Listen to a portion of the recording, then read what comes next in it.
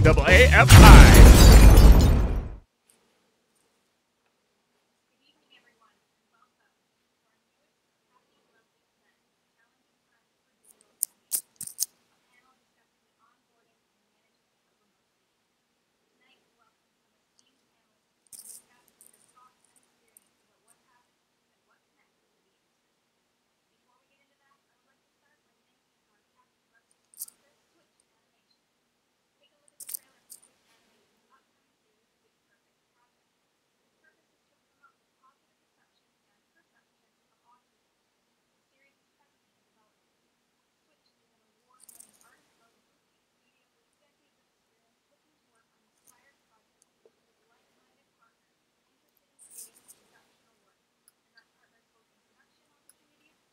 Recruitment.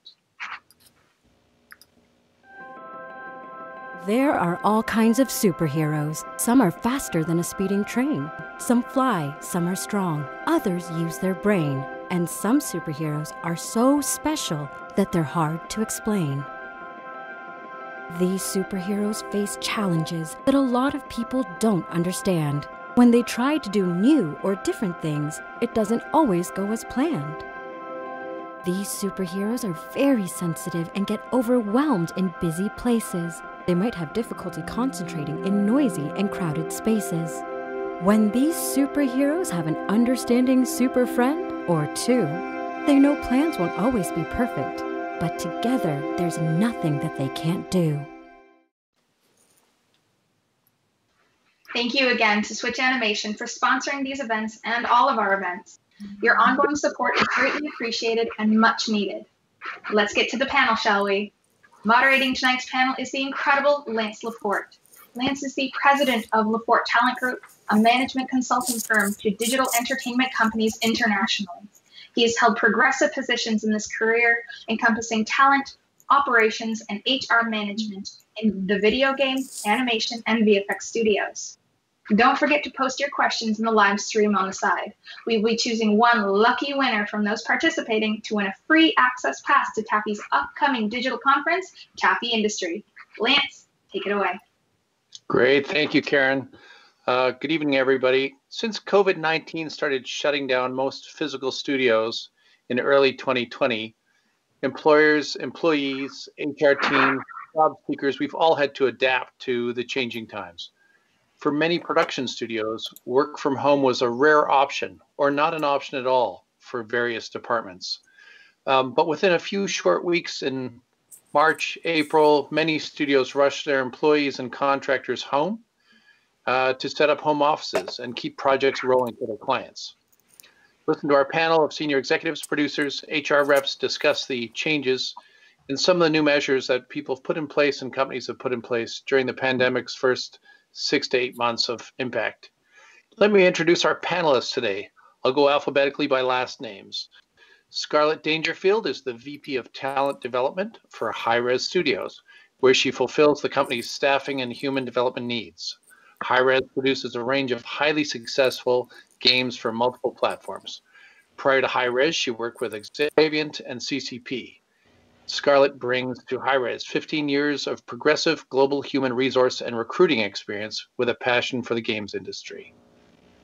Our next panelist, Kyle McDougall, is president of Dangerfield, a premier full-service animation company that partners with creators, producers, brands, and broadcasters in both 2D and CG content across all platforms, all genres. Kyle began working in the video game industry, advertising, and television industries. He worked initially as an artist, became a producer, entrepreneur, and ultimately a studio builder, opening locations in several cities in Canada, and they have a presence in Los Angeles as well. Dangerfield produces multiple shows that are seen on Netflix, Nickelodeon, and many other broadcasters. Our third panelist, Nicola Smith. Nicola is the VP of Talent Acquisition at Visual Concepts, known for many successful game titles, including NBA 2K and WWE. Overseeing the recruitment of top talent across studios globally, she ensures a world-class experience for candidates during the interview process and beyond. Nicola has extensive experience within the games industry, starting with her own recruitment company in the UK during the 90s. She has been and seen many changes in the industry. And after moving to the US, Nicola has been helping companies to build out their talent and their teams to achieve their best production results. Last, only alphabetically, is Rebecca Swift. As VP of Production at House of Cool in Toronto, Rebecca Swift leads all service production work from the initial pitch to delivery. She oversees the operations of the studio and manages a team of 70+ artists and production staff.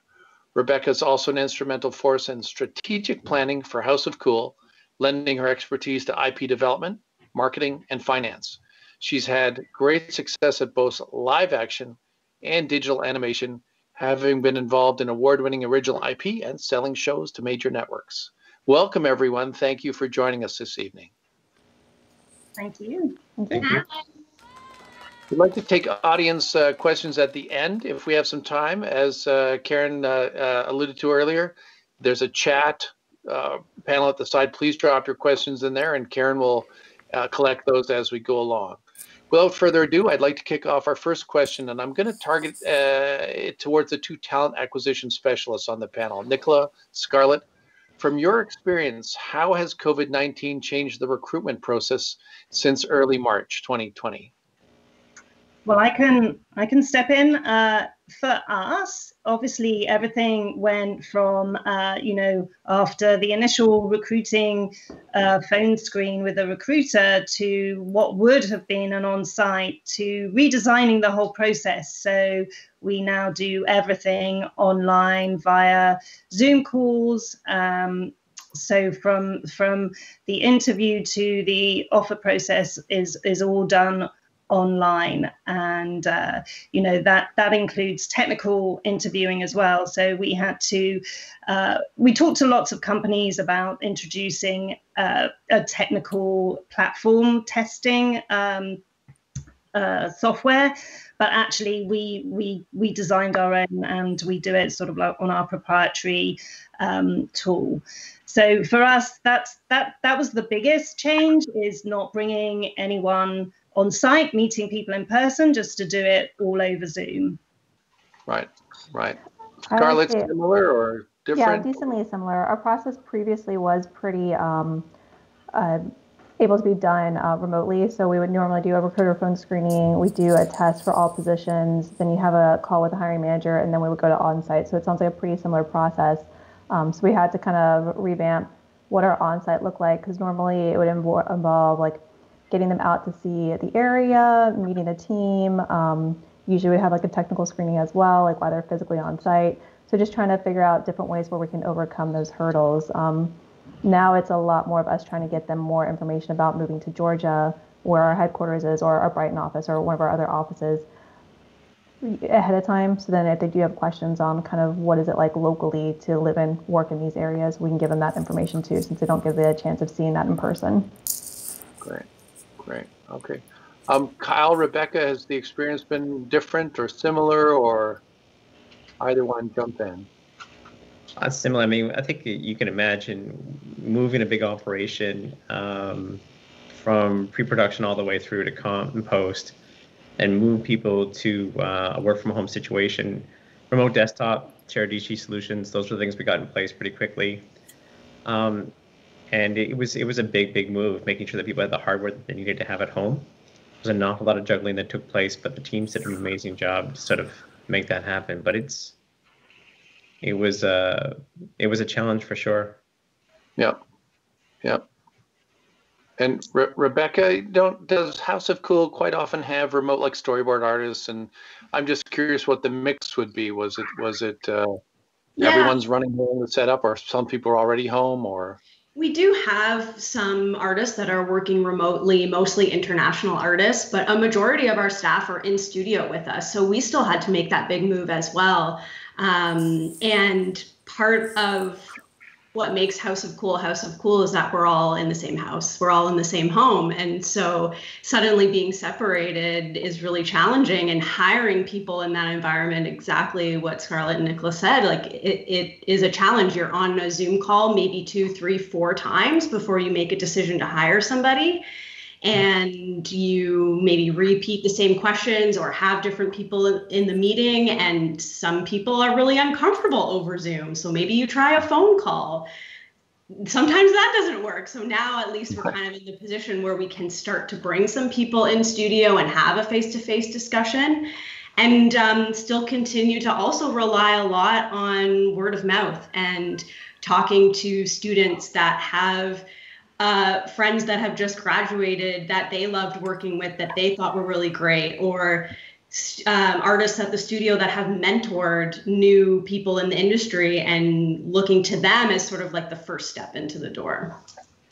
Right. Great. Okay. I'm curious from the group, some positives, because, I think initially there was sort of shock. How are we going to do this? Everyone was scrambling. And I remember talking to a few studios earlier in the spring, and one producer said, shockingly, we're 3 days ahead of schedule now on a project that,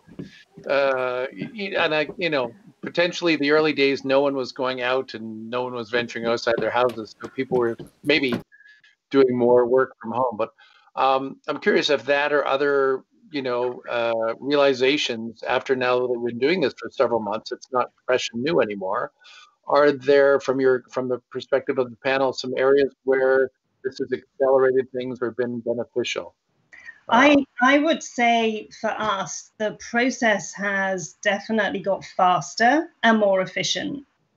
So it's, we really kind of, we got it down, if you like, as far as, we're going to Zoom interview, the panel has the interview plan, it's all set up before everyone knows what they're doing. And it's much quicker, right? It's much quicker. You don't have the studio tour or the lunch or, the other things that take up a lot of time when you have someone on site. So for us, I would say that the process is much, much quicker. And the costs are lower because I'm not having to fly people in or, hotel costs. So that has, been beneficial on my budget. But, and you get a larger pool of candidates, right? So our net has got a lot bigger because we are now employing people remotely from all over. So those are some of my pros. Right, great. Scarlett, similar? Yeah, I would definitely echo the efficiency in the recruitment process, which normally would be they arrive at 10 in the morning and they usually don't leave the office until about 4 or 5 in the afternoon, where it's now down to probably we get on this Hangouts call usually around 1, and they're usually done by 1 or by 3 or 4. So that's been pretty beneficial. I think also we've always had a handful of people working remotely for our studios. So I think that's something that some of our managers have always had a bit of a comfort level with.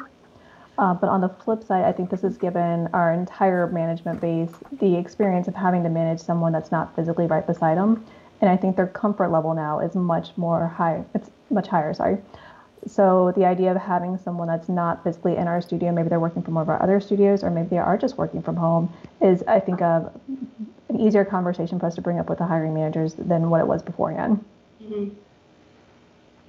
Great. That's huge.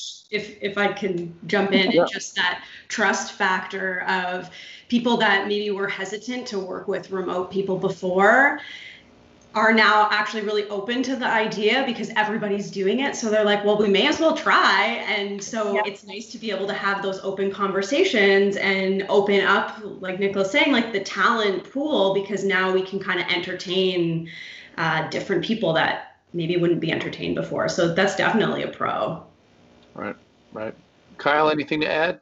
Yeah, I would say when it comes to sort of management, supervision, any sort of lead roles, I think communication has actually improved. We're touching base on a much more regular basis. I think that was because of the nature of having to transition so many people into a work from home situation. There was an awful lot to be on top of. And so I think that there was that big adrenaline rush that everybody had, and it was great. I think everybody was touching base, everybody's following through with trying to make sure that people didn't fall between the cracks. There's an awful lot of people, everybody's situation's a little bit different at home, and I'm proud that the teams were able to sort of manage those individuals and the people that were struggling to make sure that they were being heard and that their needs were being met. And so communication, I think, improved more than anything else when it comes to making sure that we were touching base with people. Great. Okay. And you touched on something about, working from home, and everyone's situation was different. And as we all know, children have been in the house and homeschooling. And so that's added a wild dynamic that I don't think anyone was really sort of conceptually on board until it hit, and then it was like, wow.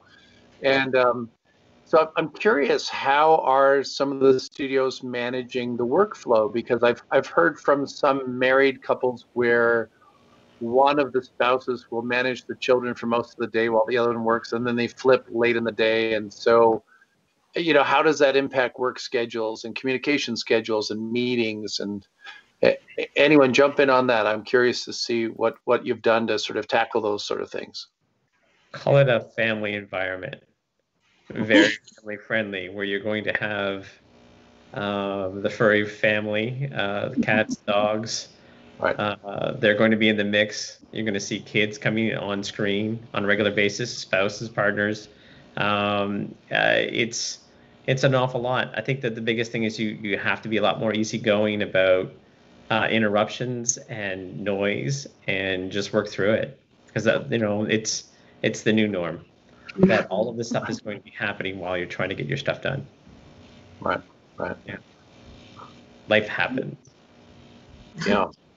Anyone else want to add on that, or? Yeah, I think from a production perspective, it's, talking to those people that, don't have the best scenario at home, and they are interrupted, whether, the multitude of things. And can we adjust the day? Can we change your priorities? Can we change what your responsibilities are maybe for a certain amount of time?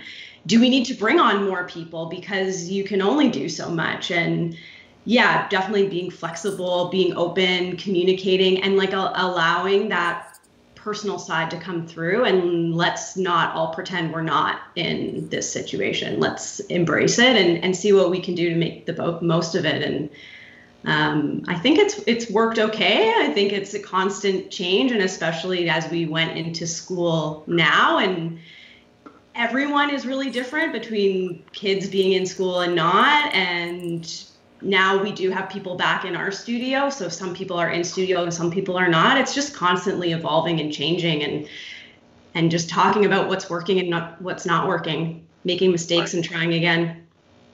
Sure. I definitely know my team a bit better now. Yeah.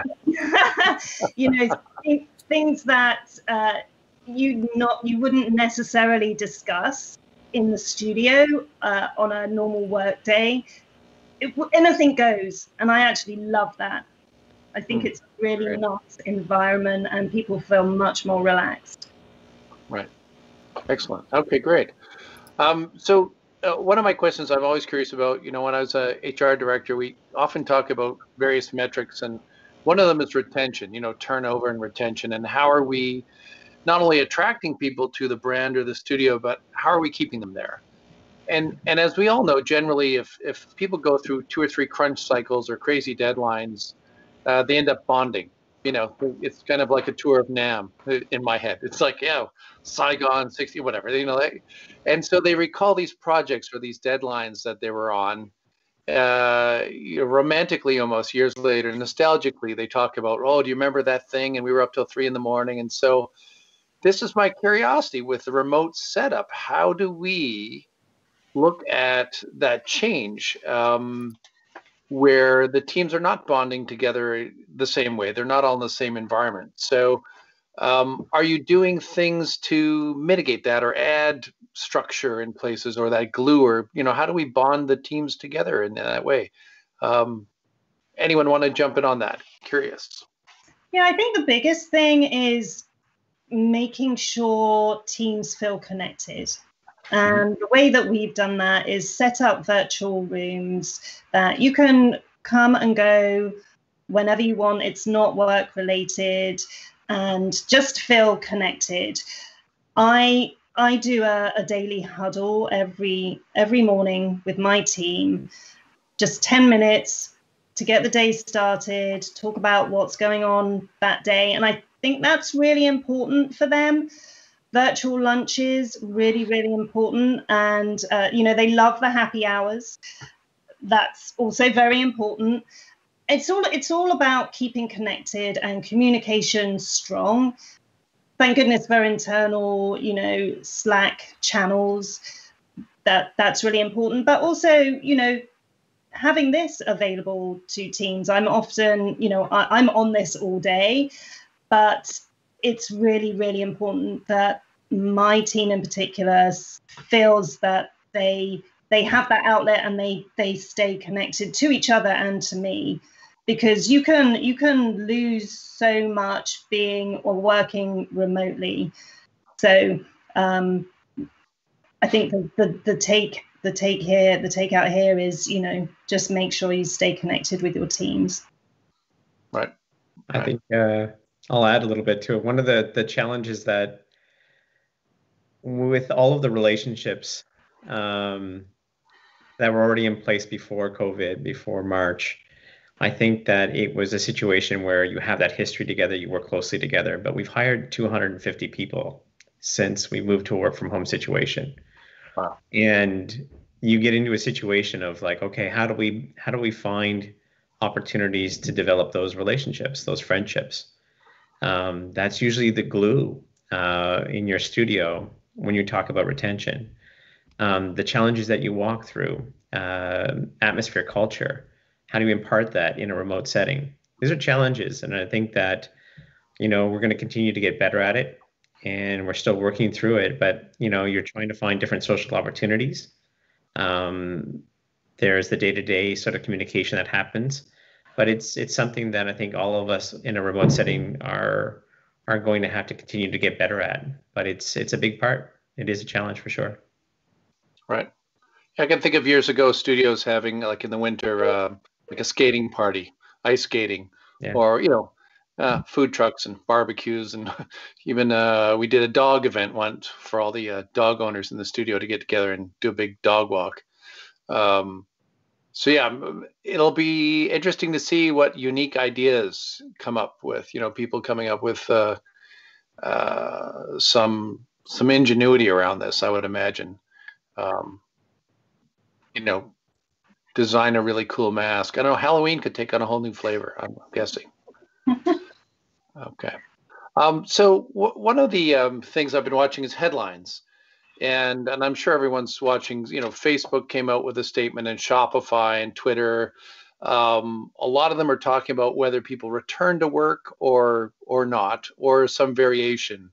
One end of the spectrum, Apple said all their staff will return after this settles down because of their product security and their launches. They like to really have this all in one house and very much under lock and key. I think Zuckerberg at Facebook had said something like 50% is his rough ballpark. He thinks half the staff will come back, half will not. Other companies like Shopify had said, we're not even going to talk about it till 2021. Forget about it. We'll figure it out later. And Twitter, I think, had put out a PR that said, no one's coming back. We're just going to do this forever. So I've also heard of studios in Asia where people are back. They're wearing masks. Mm-hmm. There's stringent protocols for temperature checks and cleaning, but they're back in studio. 600-700 folks working away on games. So I'm curious, from your individual perspectives, is it possible after the pandemic is either gone or more manageable? Do we see a larger percentage of employees potentially staying at home, or some sort of split? I'm curious how you see that. I think that we're looking at a bit of a combination where it's going to be work from home. Ultimately, we want it to be a situation where the staff feel comfortable. So that's probably the biggest piece. When you look at Toronto, it's a big city.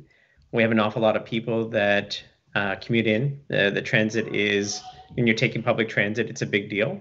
And my biggest thing is making sure that they feel that they have a choice, and that as long as we're productive, we can stay in the in the situation that we have right now. If those that want to come back, we can, based on whatever guidelines the province and the country dictate to us. But ultimately, I think that this is going to be the new norm. There will be some sort of hybrid or combo of being in the office and at home. I think that's the future of our industry now. Mm-hmm. Yeah, I had this feeling at the beginning, if this was a 2-week sort of thing and we're all back to work, this conversation would have never started. It would have been just a blip. But then somewhere, I think around 6 or 7 weeks in, when the stores were out of flour, toilet paper was gone, I thought, oh no, this is a lot bigger than just a little blip. So, okay. Scarlett, I'm curious, in your world too, does it make sense? Do you see it the same way or have you already had that going on in the studio before, where maybe this hybrid has already existed? I mean, for us, the bulk of our staff was in the office. We did have a handful of people kind of working remotely. And I think for collaboration, I think it does help to have people that are somewhat in a near proximity to kind of just pitch ideas to, chat it through. So I do think in the long future, after the vaccine is readily available to everyone, I do think it would be preferable for people to be back in the office for us. But I think there'll at least be much more flexibility for people that do want to work from home and or having more remote employees. I think that's definitely very feasible. Great. Anyone else want to add anything? I would agree with Scarlett. Ideally, especially for the creative teams, it's preferable to be together. But the future is so uncertain. It's really hard to say what that's going to look like until the vaccines are kind of out there. Yeah. All I can say is that we will make sure that our employees feel as safe as possible, and give them a choice. Right. I can recall training sometimes where we'd have a studio that was either built in departments, so modeling was all together and rigging was all together, and then other times where we would switch it where it was more show-based or project-based. And I distinctly remember supervisors who had to train new people, and they found the department setting much easier because anyone new would come into the department. They were all in one cluster. They were all the modeling team or the animation team. And so to me, this feels, there's a parallel here where if I'm a supervisor and I've got 3 new people, I've got to recreate that kind of training environment. I've got to find a way of just doing calls together. Otherwise it's a lot of work to do each one individually. So again, these are, I guess, things we've done before. It's just the format will be different. And I'm curious to see what new tools get developed through this, because, this is the time when we get really creative, and technology will pop up, I think, in the next 6 months that we've never seen, because it has to happen, right? We'll see really interesting stuff, I'm sure. Curious about security. I've worked in many studios. We've all worked in many studios. And I've done security audits where Disney has a certain protocol and certain restraints on what can and can't go outside the studio. Disney, just an example. Netflix had a different protocol. Apple TV, when they started, had a different protocol. Cameras in certain places, locked issues, locked server rooms. And so I'm wondering how studios are managing that. I've heard from a few folks out there. But I'm curious, have you had to take the NDAs home to the family and, take a look at the environment that the work's being produced in? I'm curious from your perspective and your experience, how's that going? Rebecca, maybe how's the cool started on that? Yeah, I mean, it's really important for us. We're at the beginning of every project. So I think security is still top of mind. I think that we've all made some adjustments, but it's still the first question that gets asked, and it's the first question that gets asked from clients, and it's the first question we ask ourselves, and it's the first question that we have to ask our staff. And how do we maintain that line of confidentiality and security? And is it making sure you're in a separate room? Is it making sure that you're on a studio machine or linking in with Teradici onto the studio machine, or making sure you're not printing anything? So there's definitely, you know, the discussions of security and an additional level of trust. That's really easy for people that you've been working with for years, going back to that kind of concept of onboarding brand new people. So when we're onboarding brand new people, and we're not like Dangerfield, we haven't onboarded 200 people, but that becomes a challenge for sure. And that level of trust is something that is new, I think, in terms of having to do that remotely. I don't know if that makes sense, but. Yeah. Anyone else? Has there been, I literally, like, I worked in visual effects a few times, and I was in operations doing security audits. And so it was one of these things at the time prior to COVID where it was black and white sort of thing. Either this happens or we take the project. Either this happens or you don't get the project. And so I'm quite curious about the flex. You know, it's a new uncharted territory. It could not happen before. Now it has to happen. So, Kyle, have you had questions with clients about that and had to manage that conversation as well? Definitely. I mean, we just had to make sure that, you know, everything stays on the servers. So remote desktop is the key solution in place that our staff sort of have to abide by. I mean, outside of that, I mean, that's part of the expectation with our clients that we do that, and it keeps everything in a secure, safe environment. Okay, great. Maybe else? Anyone add on that, or we're good? All right. So I guess the other question I had was about render farms, cloud services. You touched on it a bit there, Kyle. The actual physical remote desktop, lag issues or file sizes or rendering, you know, probably specifically more with CG than 2D, you know, general statement. But I'm curious, have there been real challenges in the physical work getting done because of lag and all the regular sort of things with rendering? I think in a remote setting, like with using remote desktop, I think we've managed pretty well. We've managed to hit our deliverables. I think that's a big and an important piece. Is just it was our biggest fear before we made the transition to work from home, and we found that we're able to actually manage it. So it's funny, you know, before this all played out, there's no way we thought that this would have even been possible, and here we find ourselves actually making it happen. The teams have done an amazing job. The technology teams in particular, those support groups have done an amazing job making sure that people have the ability to keep doing what they're doing and getting things across the finish line each week. So it's an amazing thing. Great. Great. Anybody else want to add anything? All good? All right. I'm also curious about, after this settles down, if we end up with studios that have primarily brought everyone back to work and other studios that are more flex work. Do you see it as a recruiting advantage? You know, if I got two offers, this studio offers me more flex time, whereas this one's setup is very different. So primarily back to, you know,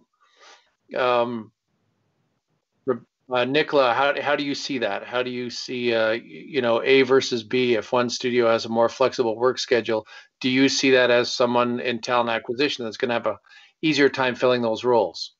Absolutely. I think it's hugely advantageous to have that flexibility.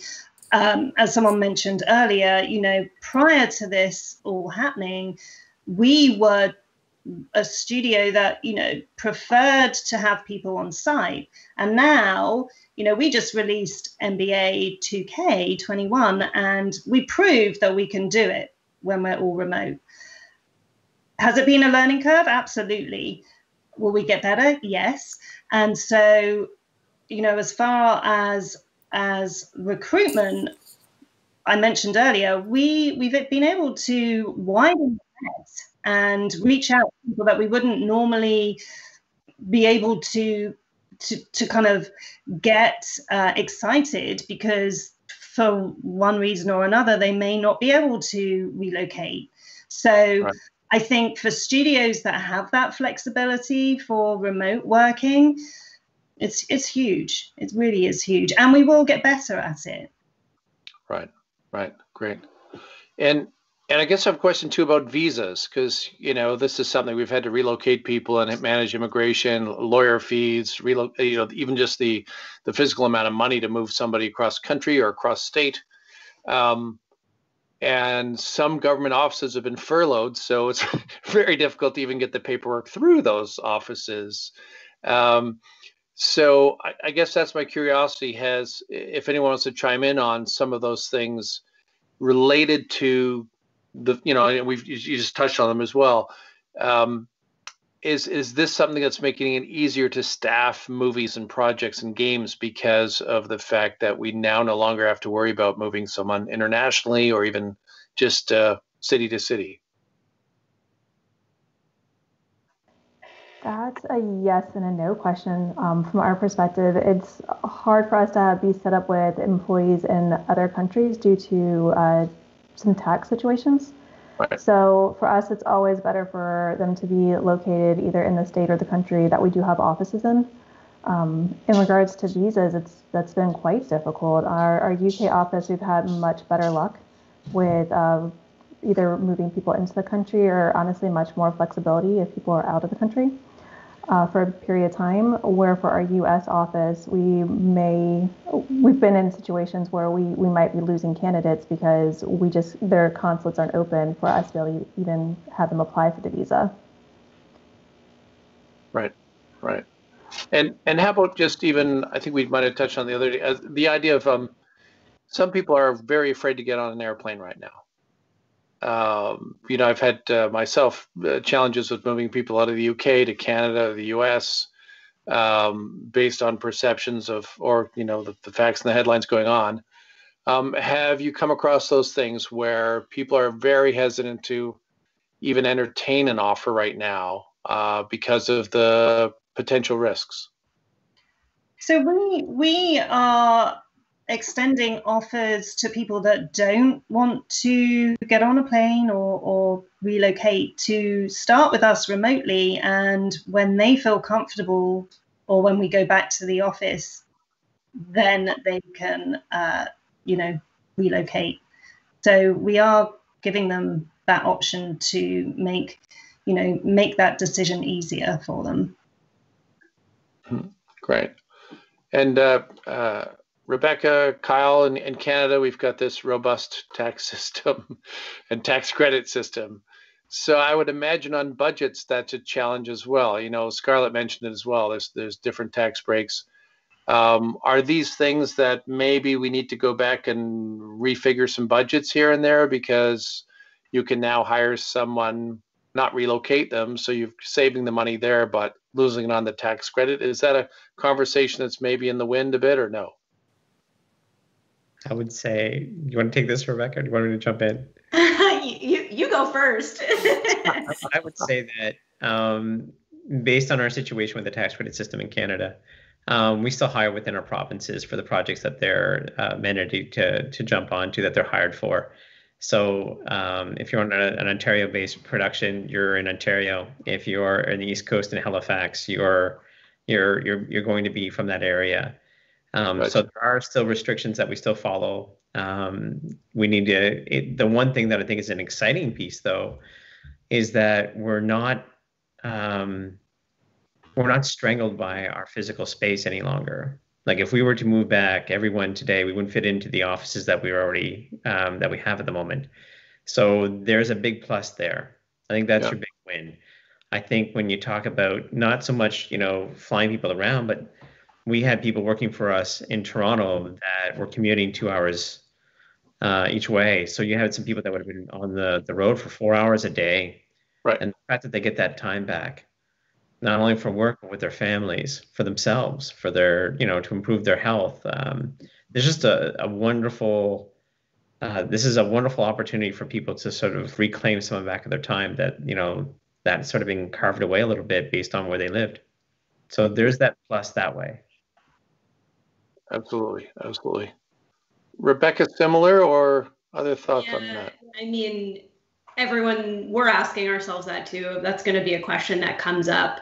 And just like everything else, we just have to kind of keep going day by day. And so the projects that are dependent on that, and we want to foster and grow that Canadian talent, like that is still important, that Ontario talent for us being in Toronto. And I think it also provides, again, opportunities of where training becomes really important. And how can we integrate training into our day-to-day so that we're actually creating more opportunities? And I mean, that opens up a whole other can of worms of other things that we're talking about in society right now, and providing opportunities to people that don't usually get those opportunities and bringing that to the forefront. And I think that that's one of the silver linings in all of this. So, yeah. Yep, absolutely. Yeah, I can think of, a few people, various people at, late on a Friday night, they'd be like, wow, I've got to catch the last train, or I've got to get an Airbnb. Those are the options. I kind of feel like a little bit of a liar right now, because I was in the office today, and our office is in Toronto and I live in Hamilton. So I still commuted today, and then I was like, well, I can't do this panel from the office. That would look kind of strange. So I made sure I was at home. But it is a big deal. Like, getting that time back is huge. And then being able to be flexible, where you're in the studio when you really need to be, and you can take advantage of being at home when you do have those commitments with kids or yourself. That it is having your cake and eating it too, a little bit. Yeah. All right. I'm going to take a question from the audience. Thank you. Will studios feel more free to vacate downtown or metropolitan cities now with working from home? So if I read into that, I mean, we used to do studies years ago that said if you're going to build a studio, it should be on transit lines, it should be in the downtown core, for a lot of factors. Some of the employees didn't have cars at the time. It's quite often a lot of generally a younger workforce. So if they can walk to work or take the transit to work, and there was usually clusters, as we know, in many parts of the city, there'll be 5 or 6 studios in a little hub. So going back to that audience question, will studios feel more free to vacate that sort of downtown real estate? Does that make sense? What does the panel think on that? I think we're going to be keeping our footprint in the city. I think that it's a base of operation. It's one of those things that for a lot of employers, we have leases in place. You're there for a while anyways. And so the biggest thing is that I'd still like the opportunity to see everyone's face every once in a while. So if the opportunity does present itself, that we get through all of this and people feel safe, that there is still that opportunity to reconnect and come back and see each other in person, which I think can't be replaced by, Zoom or any of the other calls that we're doing with Skype or anything else. I think that's a big piece for us, where that human connection is still an important piece. So I think that'll still always be a part of it. So I don't think we'll let it go anytime soon. Right. I would agree with that, as humans, we kind of need each other for the energy and to read the room a bit better than over video. So I'm not entirely sure what we are doing. We're just north of San Francisco, but I do believe that there needs to be some kind of hub, some studio base where people can get together and work. There's going to be choices. Yeah, absolutely. Okay, good. Great. Any other thoughts on that? I'm just waiting on another question from the audience. Karen's queuing one up. Question here. So go ahead. Sorry, go ahead. I just want to add one little piece. I think that people can be reassured that this is going to be a solution that will be in place, where remote becomes more of the norm than what it has been. And I think that people are going to be comfortable not having to worry about feeling uncomfortable not coming back in right away. I mean, that's everybody's fear, is that, am I expected to come back in? I think that if you're paying attention and you're sensitive to the needs of the people that work for you, and your staff is your studio, that's it's one of those things. So if they're in a situation where they really, they have the ability to perform at home and they want to stay at home, then we want to help support that. Right. Good. Another question that came up recently was, imagine you're a property management firm. You have, 30 properties in the downtown core. The vacancy rate is now climbing. And would you pivot as a business to say, every 5th or 10th floor in one of those office towers is a destination of some point, like a childcare service, or they add other things like reduced fee dental office / whatever, so you can bring, rather than having to leave the office or have a major commute to get to all these different things, as well as bring the kids to work, drop them off on one floor, pick them up at the end of the day. Just thinking outside the box, does that make sense? That kind of thinking of revamping commercial real estate into value add services, because as we know, this is a big challenge with a lot of people's commutes if they do have children, is husband drops the kids off in the morning, wife picks them up later, that's all those flex schedules that some places have been managing. Does that make sense? Do you think that we could revamp downtown cores into having more services, rather than have to leave the core, get home, run and pick up your dog at this place and your child at that place, and all the things we do to kind of scramble? Any thoughts on that? You're trying to get us to solve a lot in one evening, Lance. Well, we're almost at the top of the hour. We've got 8 minutes. I thought I'd just throw that out there, but we could always pick that up some other time if it's way outside the box. I'll wrap this up and introduce Karen back if she's got any TAAFI notes that she wants to add. I've really appreciated the discussion tonight. Thank you all for participating, and thank you to the audience for posting some questions. Everyone on the panel's on LinkedIn. I think if anyone wants to hunt some of you down with an email or something to ask a question, I'm sure you get them anyways, and you'll be able to stick handle whatever comes your way. So if there was a question that popped up that we didn't ask tonight or didn't get to, by all means, people can probably find you online and ask those questions as well. So thank you again. Karen, did you want to jump in for a second with any final thoughts from TAAFI? It is, last thing too, it is a fundraiser. TAAFI normally generates revenue during the year with job fairs and a number of other sort of in-person and events and meetups and those sort of things. So if anyone wants to, you can click on the button and donate some money as well to the cause and so on. Karen, anything else to add?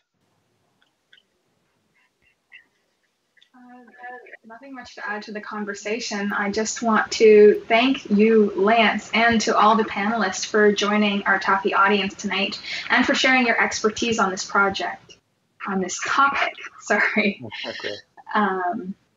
I just want to also take a second to say, I know we had some technical difficulties in the beginning, so I'd just like to thank again our TAAFI sponsor, Switch Animation. The trailer you saw at the beginning is for Switch Animation's upcoming series, The Perfect Project, whose purpose is to promote the positive reception and perception of autism. The series is presently in development. And Switch is an award-winning, artist-owned boutique studio with decades of experience looking to work on inspired projects, with like-minded partners interested in creating exceptional work. And that's partners in both production opportunities and artist recruitment. So to close off, we've drawn a lucky winner of a TAAFI pass. So are you ready? We're excited, Karen. Tell us. Drum roll. All right. The winner of the TAAFI pass to our digital conference, TAAFI Industry, which is coming up this upcoming November, is Catherine Weidman. So, Catherine, if you could please email outreach@TAAFI.com, we can get you set up with a free digital pass to our conference, TAAFI Industry. For everyone else who didn't win tonight, tickets do go on sale very soon. Please sign up for our newsletter at TAAFI.com to stay informed on all our events. Great. Thanks again, Karen. Thanks, everybody. Have a wonderful evening. Bye for now. Thank you. Thank you. Bye.